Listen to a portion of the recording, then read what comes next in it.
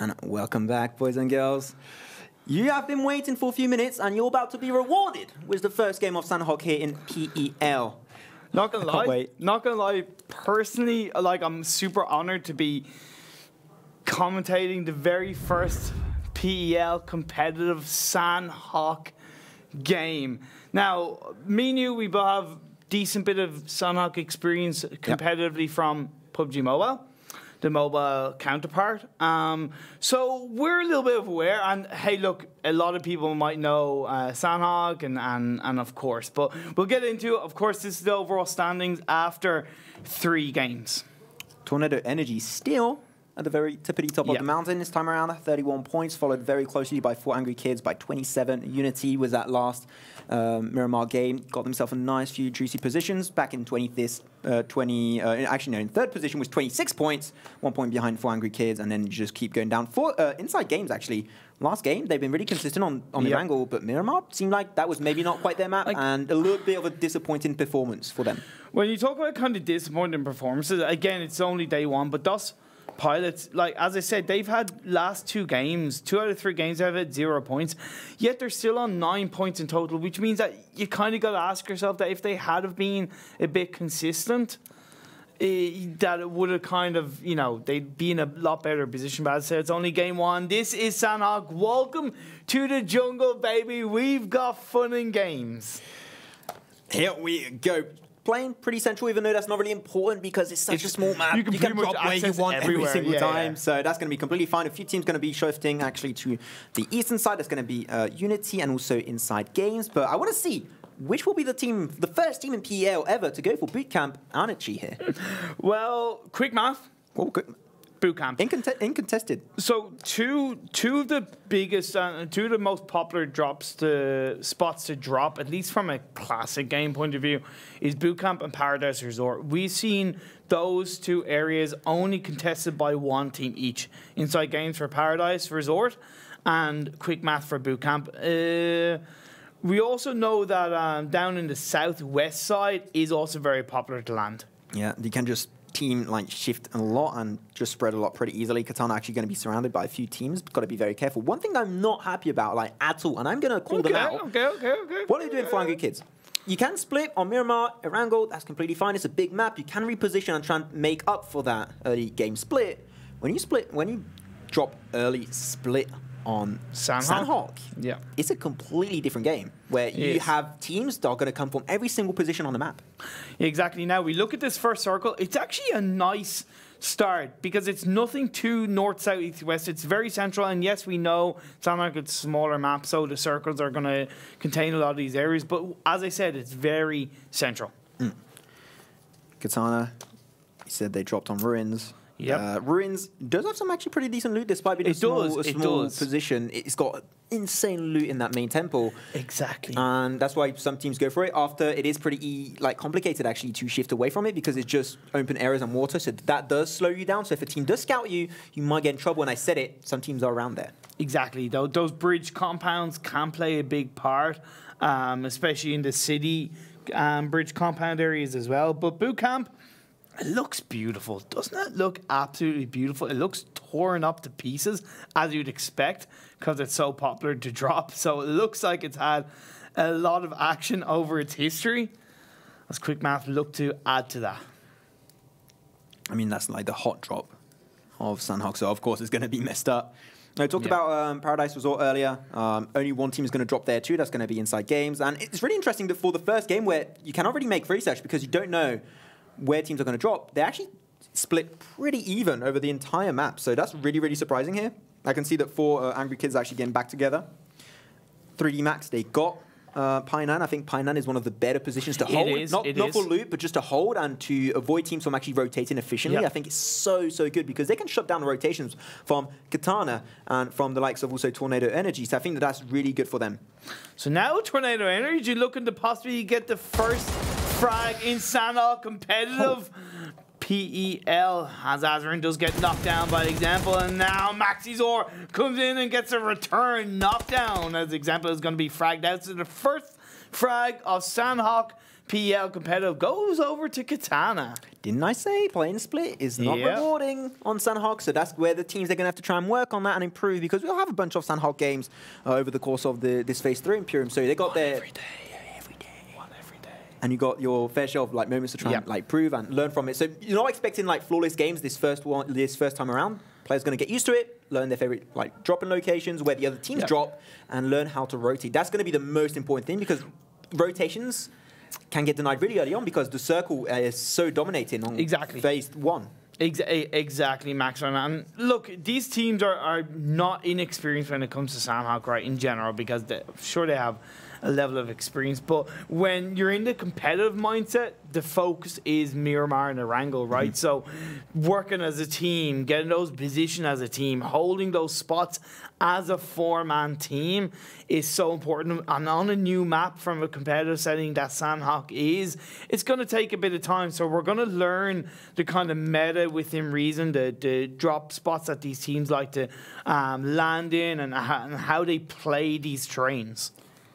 Last crew, you can see them on the west section and the north section doing a 3-man split. I don't know where the other member is. Did he die or something? I'm not too sure. But they're going completely around to go north, and I think that's actually a pretty smart kind of rotation from them, because there's no teams there. But they don't know that if there are teams there, they might actually shut down and get in a little bit of a pickle, as you do have a loot crate coming on through from the heavens from Stella.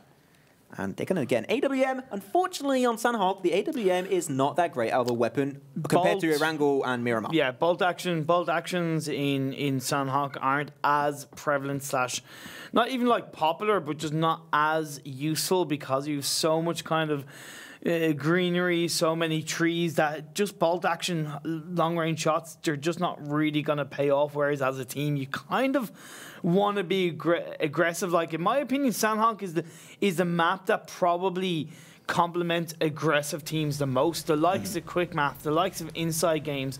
When you are as a team aggressive, you're just going to flush your opponents out so quickly that they won't know what hit them. 3-man parties are what's going to happen all the game. True. You can like right now we only lost 1 member, which is really surprising actually on Sanhok. 1 player, yeah. But in the next few minutes, especially when Phase 2 starts, that's when you're going to see it go downhill really, really quickly. But that's why, in my opinion, aggressiveness plays an even bigger complement, because part of the reason why teams get third parties is because they wait out initiating a bit of a team fight. They wait it out, right? Because when you're in Miramar and Erangel, you have that time, whereas in Sanhok, you don't have the time. Yep. So you got to kind of think less but act more in some way. And then when you can get that squad right quickly, there's a far higher chance that you're not going to get third parties. HeartShift, 1 team on the very edge of the circle. I think edge of the circle on Sanhok, that is even better than doing it on Erangel and Miramar. The reason why is you avoid the fight and you just follow the blue zone. You might get gatekeeped at some time. The gatekeeping is a little bit more harder on Sanhok, because you said it earlier, like you got a lot of trees, a lot of terrain to work with, a lot of compounds, just like 1 or 2 or 3 building compounds to work with. So you can easily just like rotate from small compound to compound. That's what DOS, Pilot, and actually HeartShift are doing right now.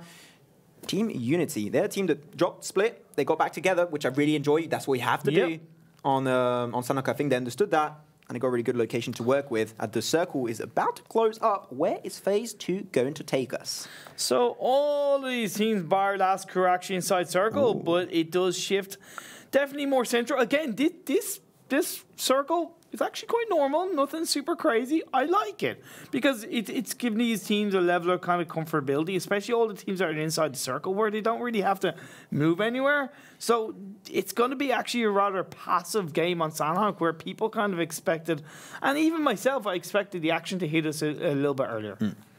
I see a few teams are actually trying to rotate early. I talked about earlier HeartShift and also DOS Pilot. They were on the edge of the circle. They're still so close to each other. And they're so close to each other. That's the thing. Right now, they're on the top of this mountain. I don't think they have any kind of information. Maybe. Well, I see DOS. They're looking their way. But they're kind of 2-2 split, whereas HeartShift are actually a lot closer together. I think that HeartShift had no idea. Like, when you look at DOS, they're looking in their direction, and I think they did get that info. So information is what gives you a big advantage in those fights. Here it is. What's he going to do? Mike spots him out. Just get 1 knockdown onto member. DOS Pilot doesn't quite secure the frag, but Lipsin returns fire with the knockdown onto Mike. The high ground is actually going over to DOS Pilot, so that's pretty good for them. Just get another kill flashed out, go and try and go for the jump shot. Does avoid a few bullets of the M4 from Lipsin. DOS Pilot doing pretty good in the process. They did lose, unfortunately, ctrkN. Does that have a grenade out? Actually, oh, be careful. Doesn't have a weapon in his hand anymore, but he shoots right into the tree. Not working out quite well. And the grenade will actually roll back on top of him. Very unfortunate. DOS Pilot do have a nice angle to work with. They're going to try and flush that on top of mjyoh, but be careful in the distance. That QBU going to be really efficient, I think, on this map, actually. A good DMR to work with. There's another angle. Nihanas looking for the split engage. Gets another flush. That's going to let DOS Pilot, one pilot remaining. And still, unfortunately, a lot of members going out this early on. That's going to be still leaving HeartShift was only 2 members and DOS Pilot was only 1. So both teams coming out losers of that skirmish. Okay, so now we're hitting the under 10-minute mark. Tornado Energy wreaking havoc onto Havokki and the rest of the 4 Angry Kids. As 4 Angry Kids get eliminated, first squad wipe in under 10 minutes. This is personally why I absolutely love Sanhok, Max. Yeah, it's just hard to follow. You're like, okay, which team gone out? Okay, we just lost 4 Angry Kids. What's going to be the next move? Katana getting slowly closer to Tornado Energy. They are pretty low. Melman and Compot low. Couple of grenades is all it's going to take, Max. That's all it's going to take. Actually, when you check it out, Tornado Energy, they did take this compound away. I guess it was from 4 Angry Kids. But Katana, they saw that fight, and that's the thing. 3-man parties, they're always going to happen. You pick a fight, everyone on the map almost knows where you are, and they're going to try and get a little bit involved. Try and still recover from that skirmish. Now, what I like about Katana is they're kind of surrounding this compound, but the risky thing is that they could actually be picked off one by one if they're not too careful. They've got to make sure that they use the angles that they have as a team and the communication to their advantage, not peek too far out. So now it's just going to slow down a little bit. There's no reason really to force it. Yep. They're both in a distance, teams are pretty far away, so and also they're in a circle. So there's nothing really forcing this engage to happen. So it will happen eventually, just not quite now. Going to go over to Rewop. Rewop actually really high up north. They're very close actually to Last Crew. Might have a kind of similar situation that we had with DOS and also HeartShift. Actually, talking about DOS and HeartShift, they avoided the fight and they just separated, just don't want to give their team position away. So I think that was actually a smart call there, just trying to lose a little bit less in this first Sanhok game. Engage putting on through. Katana actually going to be losing one of their first members right off the bat. And actually, Tornado Energy, they're coming out victorious up against the Storm. From Katana. Katana only having Max's all remaining, and now it's going to be turned into a 1. Actually, no, it's going to be a 2v3. As I say that, you also have Kamka on the side. 2v3 scenario. Grenade coming on through from Max's all. Will it connect on Melman or Alia GG? Or maybe both? You're not too sure, but no, completely out of the building. Not going to work out at all whatsoever. Max's all. Still, here it is. Kamka doing some work. No, now this is what Kamka needs to do. Great push coming out from him. Melman gets the knockdown on the Maxi door. Katana down to 1 player. Down to 1 player, as just said. Kamka, unfortunately, on the side. Melman going to come out of the building, and he does get Tornado Energy out in now 15th position.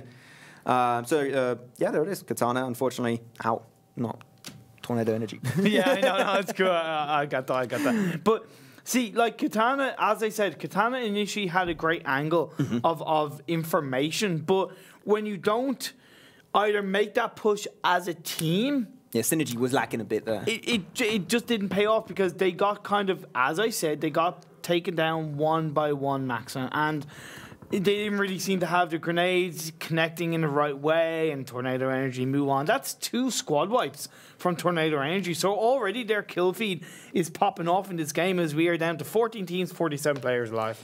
Yeah, that synergy is going to be really important for yourself because it's just so close quarter that staying stacked together and like focusing targets as a 4-man team is going to be that much more rewarding compared to Erangel or Miramar, where you want to try and like hold different angles to try and avoid teams from rotating. Here, rotations sure are important, but it's mostly your micro mechanics that are going to be like prevailing on Sanhok. Exactly.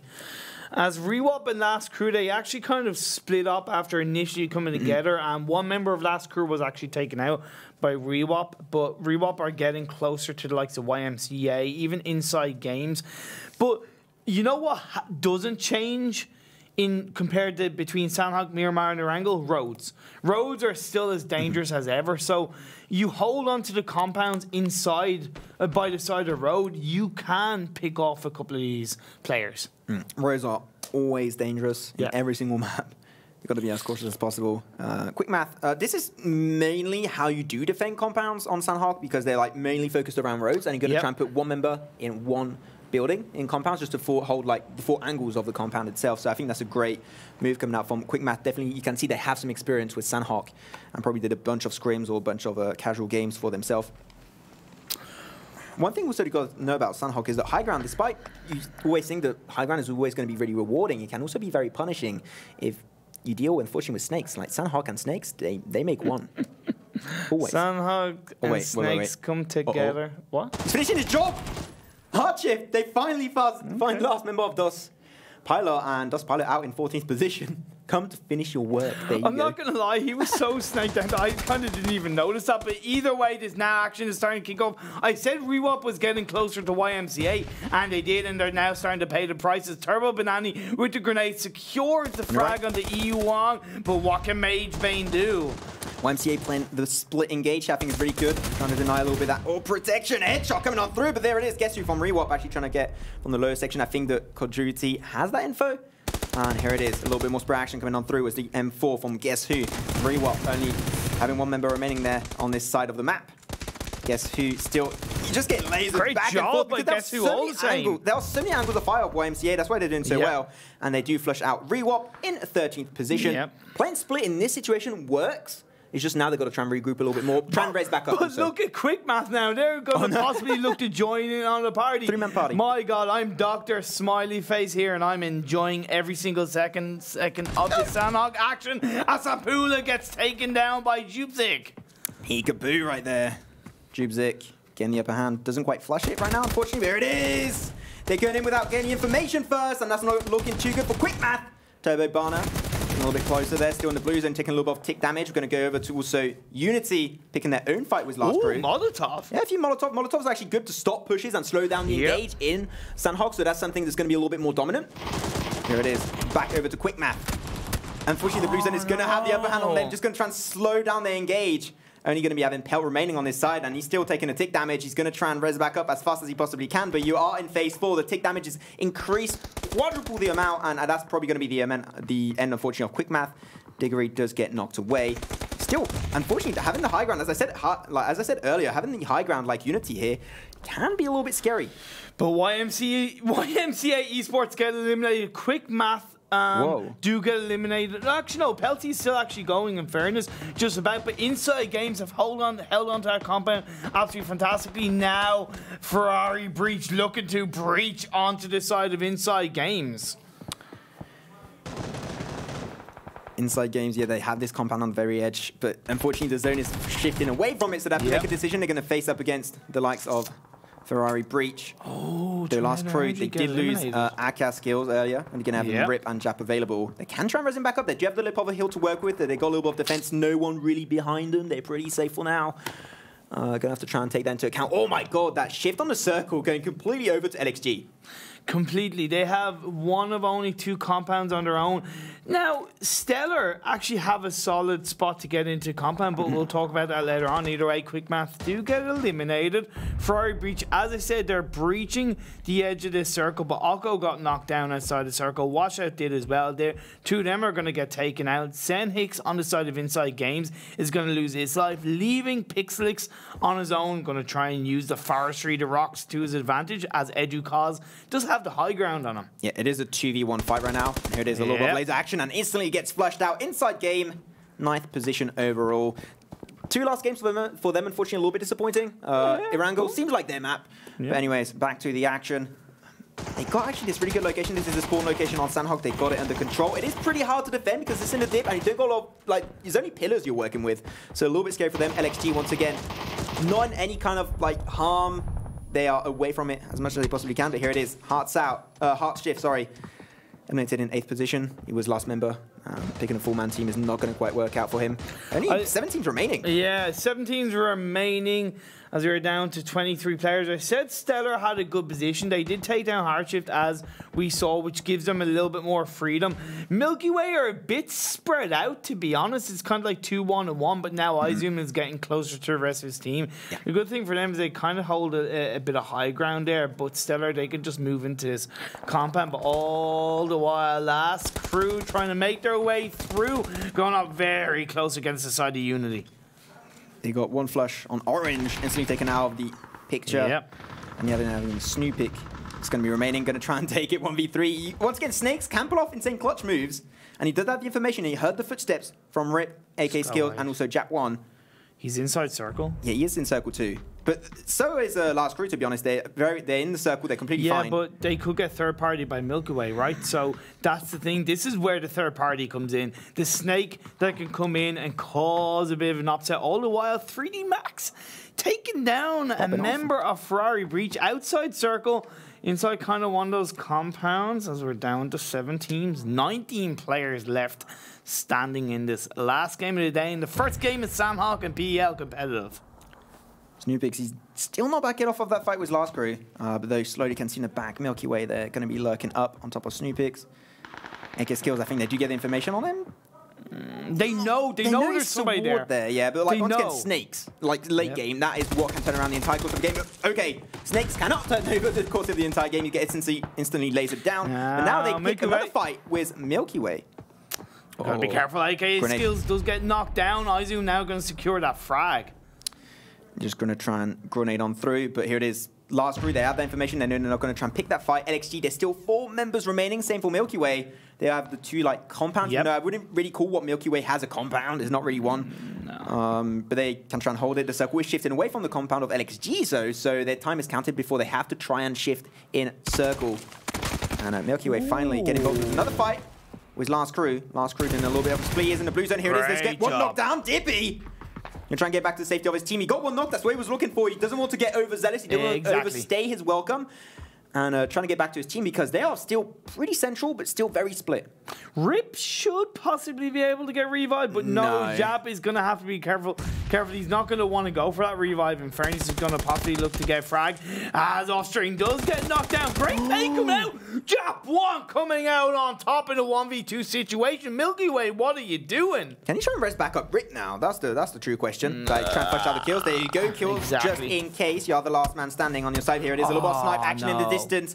Jab taken out by iZoom of Milky Way. Now down to 3 teams remaining. That's going to be Milky Way, LXG, and also Stellar in an epic showdown at the very end of this first PEL Sanhok game ever. Ever.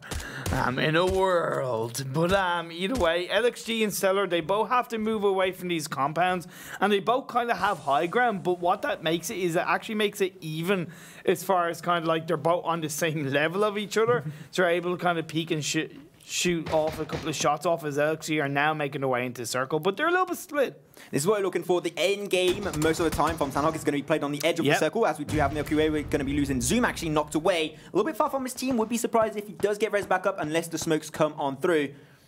Here it is, a nice rotation from LXG, despite not having the high ground. I think that here, Stellar has a really good point of pressure. But at this stage of the game, when you have to move out of the high ground, that's always a bit riskier. So LXG have actually made a forward call, and I actually think it's paying off for them. It is definitely paying off for them. Stellar, look at that sniping action coming through with the QBU. Can we finish it off right now? It is. He's picking fights left and right with Milky Way and also Stellar. As I say that, unfortunately, we're going to be using Monman from Stellar. Going to be putting them down now to only 3 members. Going to be a 4v3, now 4v2v2. And LXG going to be dictating the game as they have that huge power spike in terms of like just having still 4 members at this stage, which is very scary. Would Just White not go for the revive on defuse? Is that, you know, he's right by his side as X team does get knocked down by Offstring as he's down to 6 health himself. Is he going to be able to survive? He's going to try and get that med kit off as Mans is going to try and keep them under a bit of a level of pressure. All the while, Stellar did get taken down, so we're down to 2 teams, 4 players left, 2v2 situation. The zone, and here it is. Unfortunately, that will be going over to Milky Way, securing the first game on Sanhok here in the PEL Contenders Phase 3. Absolutely awesome. I didn't think they had the advantage because the compound that they had is not really a compound, and they were open to taking pressure, but just teams were not focusing them down, really surprisingly. And I think that the smokes that they used at that stage actually slowed down that engage on top of Milky Way and allowed them to like just run away with the win. Exactly. Like, I'm definitely going to be interested and curious as to what these players actually think of now Sanhok as a map that they've experienced it from competitive sense. So I'm personally going to look to reach out to a couple of these teams and see how they felt. I hope they enjoyed it. As I said, personally I did, because, like, you know, they're a little bit quicker matches, a little bit kind of faster pace, a bit more enjoyable in my eyes, and it's a change of pace from that point of view.